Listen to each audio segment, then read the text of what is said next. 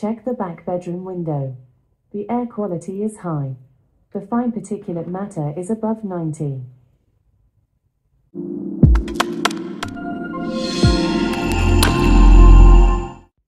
The Ikea Vindstyrka air quality sensor.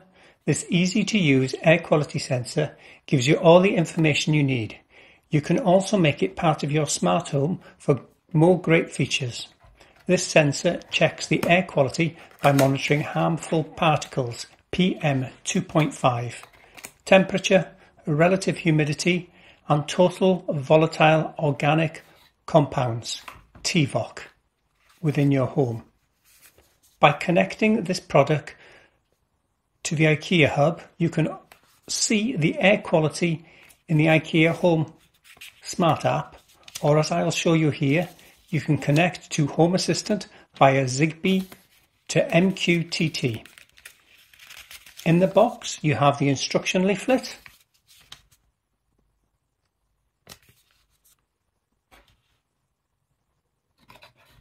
a USB-A to USB-C cable,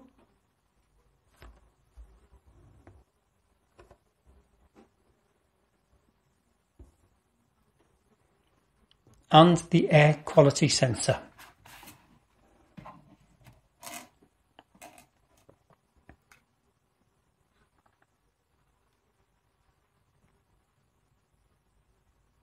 At the back is a small fan inlet, which helps draw the air into the sensor. And the bottom is where you insert the USB cable.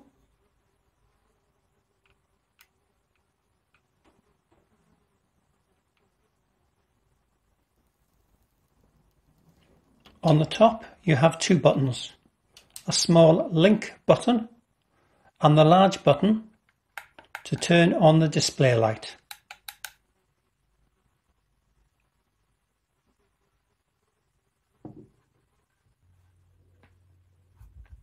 Plug in the USB cable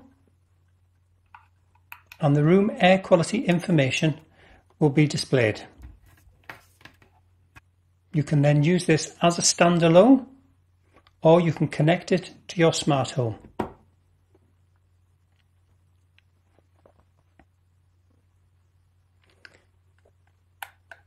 You can press the large button just to turn the light on and off. Press and hold the large button to enter setup, then release. You can now set the display brightness from low, medium and high, then to auto light off mode. Press and hold the button again and you can now change the temperature from Celsius to Fahrenheit. On the display, the top shows you the PM2.5 level as well as an indicator of green, amber and red levels. Then the temperature, the relative humidity, and the arrow shows you the level of tVOC, whether it is increasing, decreasing or is stable. tVOC stands for total volatile organic compounds. For example, paint, cooking or cleaning and household products.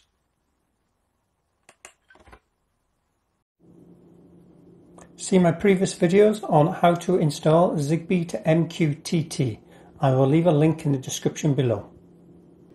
On the sidebar, click Zigbee2MQTT. To add a device, on the top right, click Permit Join. Then on the device, set the pairing mode. On the Ikea air quality monitor, click the link button 4 times.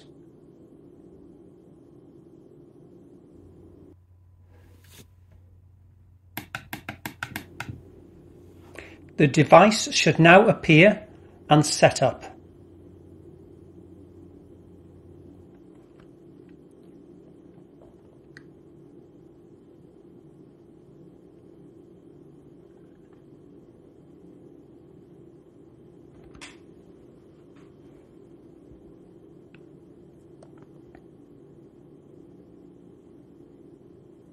You can click the blue edit button to rename the device.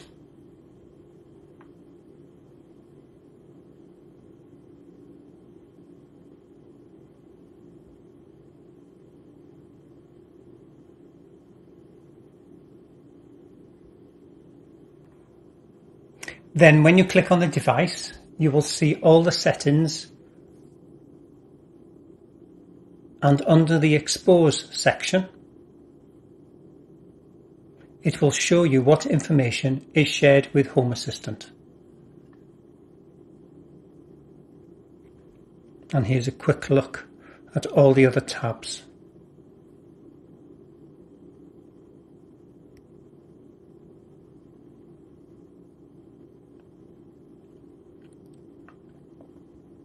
Then within Device and Services, find MQTT and you will see the devices that have been added.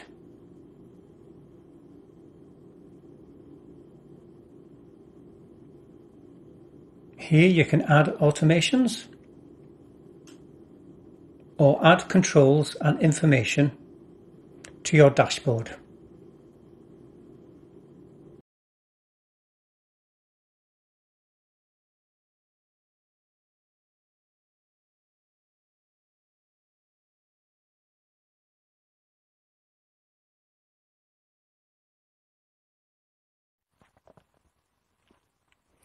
You can see historic data by selecting each sensor. You can select up to 3 days at a time.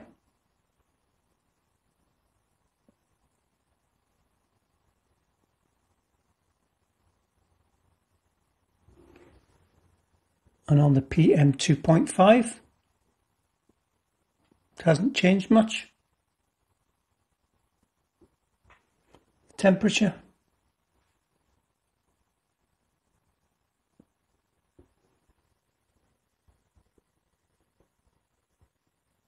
And the tVOC information.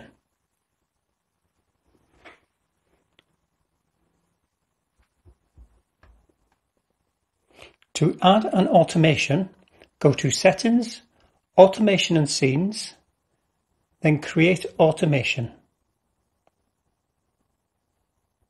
Set the trigger as the air quality monitor.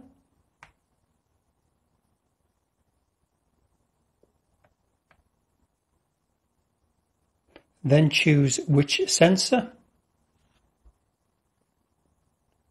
I will select the PM 2.5.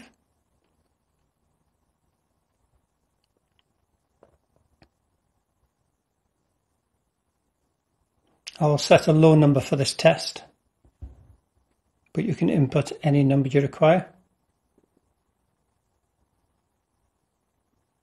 And I'll set it to only go off if it's above that level for a minimum of 2 seconds.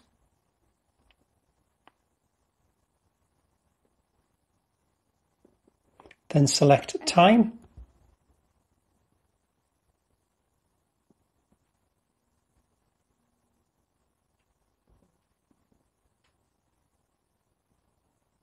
Under Condition.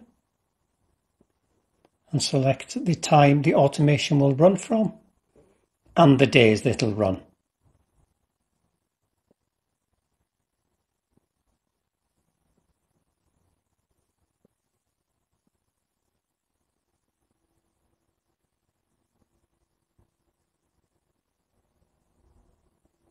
I'll select all the days of the week.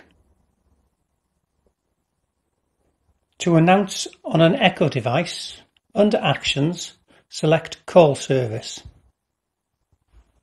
Select the required Echo device.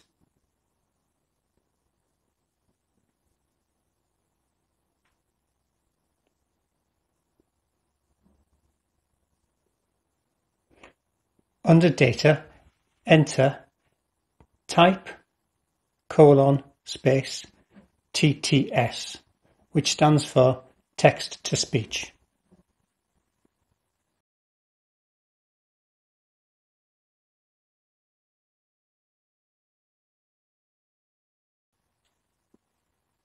Then in the message body, type the announcement message.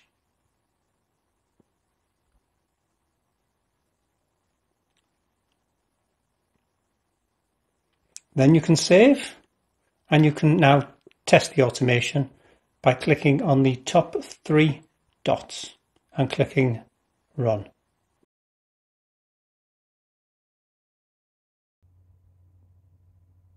Check the back bedroom window, air quality has changed.